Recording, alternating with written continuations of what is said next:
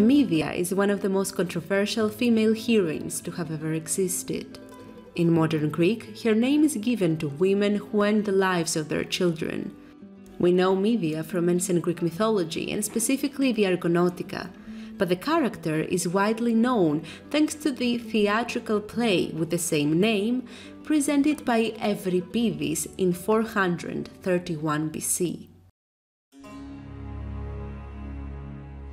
Mήδεια is a mythological princess who lived in the city of Colchis on the coast of the Black Sea in an unspecified timeline. According to the legend, she was related to Kirke, the witch who was keeping Odysseus captive in her island. Mήδεια, just like Kirke, practiced witchcraft and she worshipped the chthonic goddess Hecate. According to Hesiod, she was a divine being herself. Not a mortal, but not a goddess either. According to the legend of the Argonautica, when Jason, prince of Iolcos, arrived in Colchis to obtain the golden fleece, goddesses Hera and Aphrodite intervened. They used their powers to make Mήδεια fall madly in love with Jason. The princess would be willing to sacrifice everything for him. Indeed, with the help of Mήδεια, Jason was able to take the golden fleece and return to the Greek city of Iolcos. Since Jason ended up being denied the throne of Iolcos, he fled to Corinth along with Medea. There, they got married and had many children. In some variations of the myth, Jason and Mήδεια had 14 children, most of whom were boys. In Euripides' version, however, they only have 2 boys. Jason and Mήδεια were happily married for 10 years, until another person entered the scene. The princess of Corinth, Glafki. It is worth remembering that Jason had married Mήδεια because he helped him in his quest. Mήδεια, on the other hand, was obsessively in love with Jason after Hera's and Aphrodite's intervention. According to the different variations of the myth, Mήδεια lost both her husband and her children. Her husband broke his marital oath and married the much younger Glafki, and their children died prematurely. Poet Evmelou says in Korintheaka that Mήδεια caused the deaths by accident. The poet Creophilus mentioned that the children were attacked by the angry citizens of Corinth. It was the tragedian Euripides who changed the ending of the story, giving her a more active role. In Euripides' version, Mήδεια takes revenge.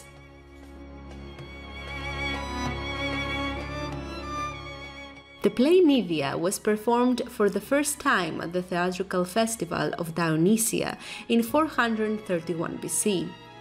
The characters include Mήδεια, Jason, Glafki, King Creon of Corinth, King Aegeus of Athens, a messenger, an elderly nurse, a tutor, Medea's children, and a chorus consisting of the women of Corinth.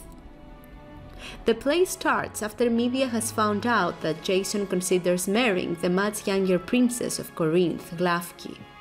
The backstory is narrated by the nurse.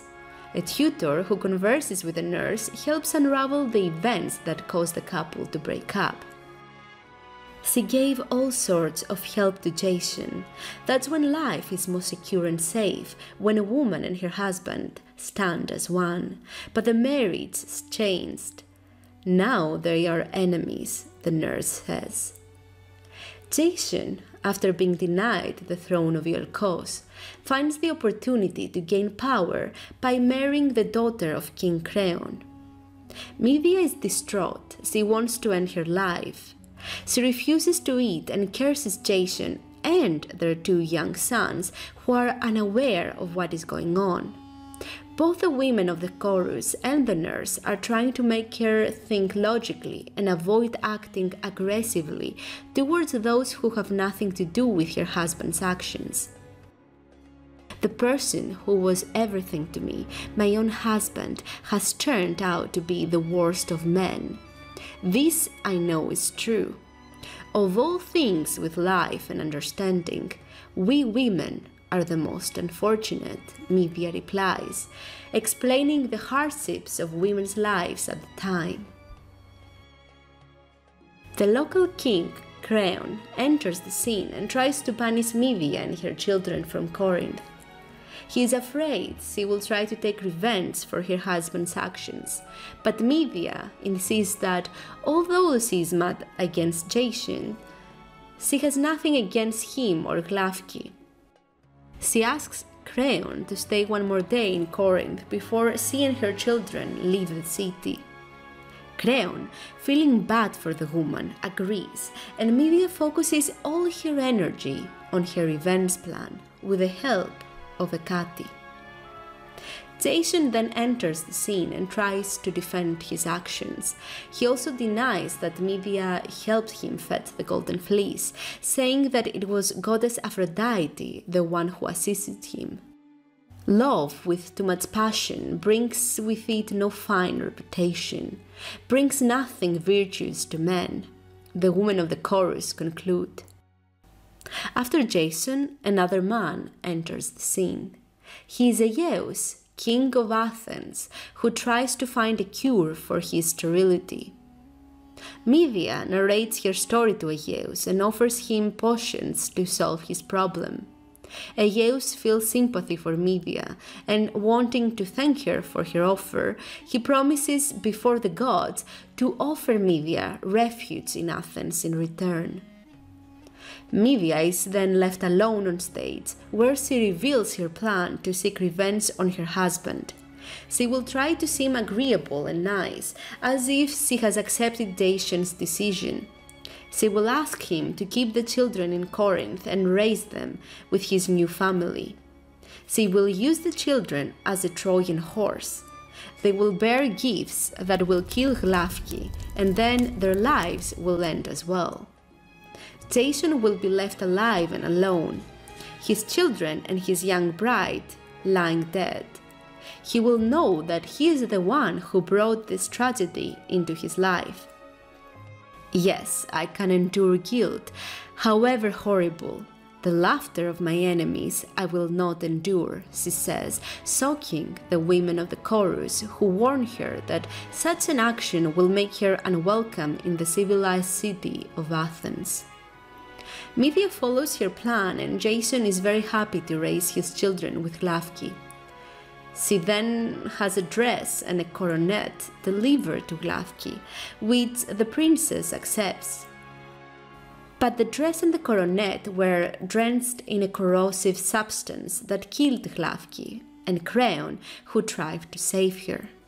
At the same time, Mήδεια decided to proceed with the murder of her own children, and then leave with their bodies on a flying chariot, which is pulled by her grandfather, the sun. She has been wounded herself, but this is a price she was willing to take to see Jason suffer. She refuses Jason to visit their son's burial grounds and leaves Corinth flying, cursing Jason to have an unheroic death. Jason and the chorus are left wondering what are the plans of the gods, who often contradict our fondest expectations, as they say.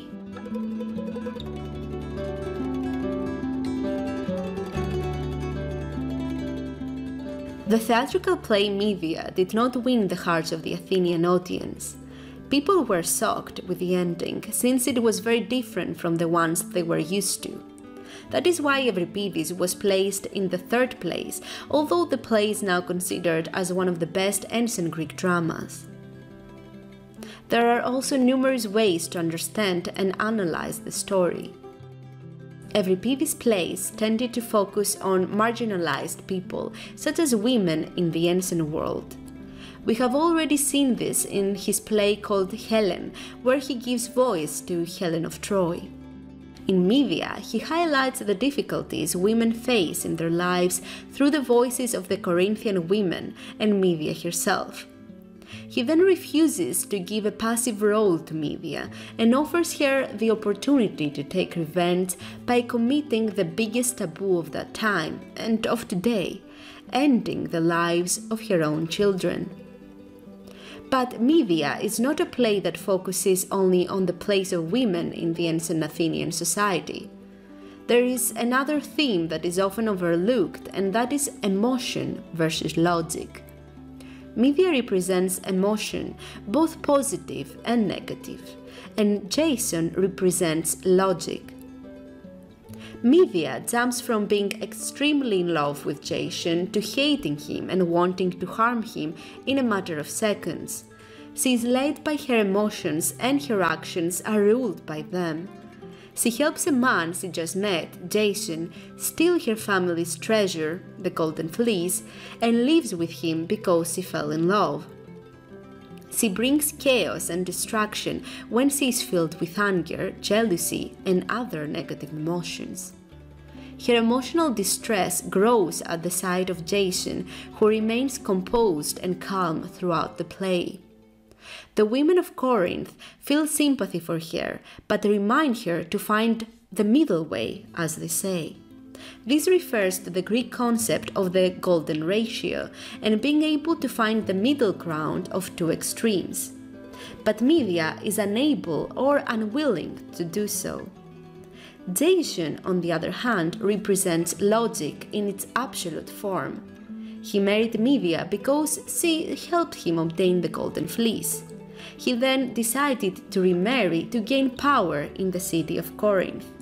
He remains calm when talking to his distressed wife and tries to reason with her, which she finds infuriating. He seems rigid and cold, unable to understand Mήδειa's feelings. Jason finally breaks down and releases his emotions when Mήδεια leaves the scene on a flying chariot. With his play, Mήδεια, Euripides showcases how destructive uncontrollable emotions and rigid logic can be. How would things end if Mήδεια was able to control her extreme emotional responses, and if Jason could develop a strong emotional attachment to his wife? Or even if he persisted on remarrying, how would things have developed if he showed empathy towards Mήδεια? The play Mήδεια is a reminder that extremities can lead to tragedies. It is important to find the golden ratio between emotions and logic, to not ignore our emotions, positive or negative, but learn how to control them. And lastly, Euripides reminds us that people who take revenge end up being as hurt, if not more, than those who receive it.